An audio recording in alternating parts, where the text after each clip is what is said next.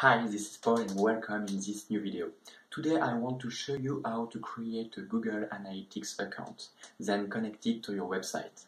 So if you develop by yourself your website, or if you use a page builder like Carrd or Webflow or WordPress, for example, you can connect your Google Analytics account. With this, you can know where people come from to your website. So you can track and you can have report with Google Analytics. So I will show you in less than 1 minute how to create a Google Analytics account and connect it to Carrd. But I will explain you how to connect it if you code your own website. So let's switch to my laptop and I will show you. So you just have to go on Google Analytics, create an account with your Google account. Then, after logged in Google Analytics, click on Admin. Then, click on Create an account. Add an account name. It can be the name of your website.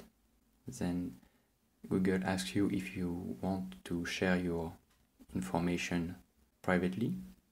And then you have to say for which application the analytics is create. Again, you have to put your website name and the URL.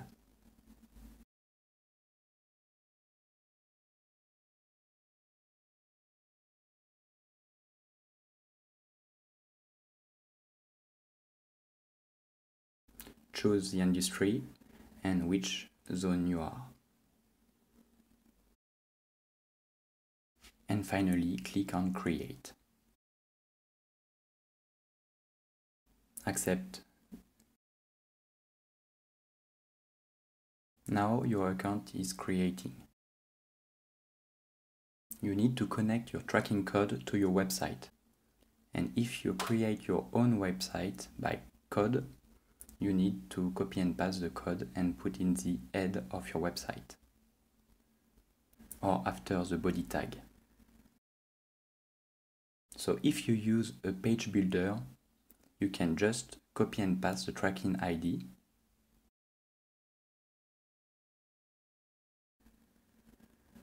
If you use Carrd, I will show you how to copy and paste the tracking code. So you just have to click on Save and then click on the gear and copy and paste your Google Analytics ID. And finally, you just have to push online. And that's it. Now you can have report from your traffic website. Thank you very much for watching the video. Now you know how to track and build report with your Google Analytics. So thank you again for watching and see you in the next video.